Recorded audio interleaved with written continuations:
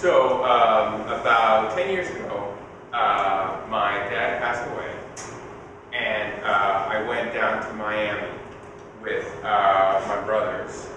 There's 3 other brothers. My dad was married twice, and so we all got together, and we had to go through my dad's house.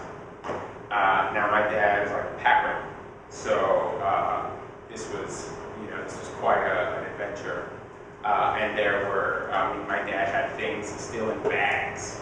Like my dad had box clothes he never put on. He just got them and put them in the closet. So we went through my dad's things, and I found this jacket. And it was like this beige leather jacket. It was a Tommy Hilfiger jacket. Everybody remember Tommy Hilfiger? So my dad was 64. So my dad had Tommy Hilfiger leather jacket that a 64-year-old man would wear. And so I grabbed it. I said, I'd like to remember something when I go back to Maryland from my dad. So I'm gonna take this jacket, and I'm gonna wear it. So I would like to. So I put the jacket on, and I would go out.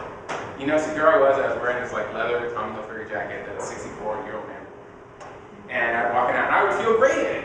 I'd feel great in it because it was my dad's jacket, and my wife kind of would look at me very disapprovingly and say, you're wearing a 64-year-old man's jacket. It looks kind of weird.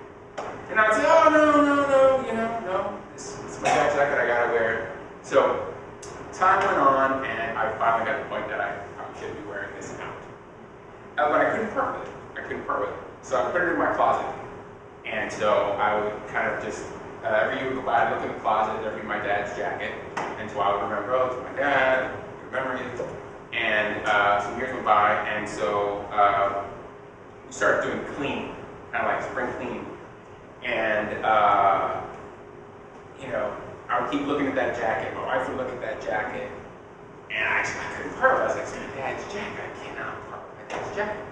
And but one year, they had a coat drive at my son's school.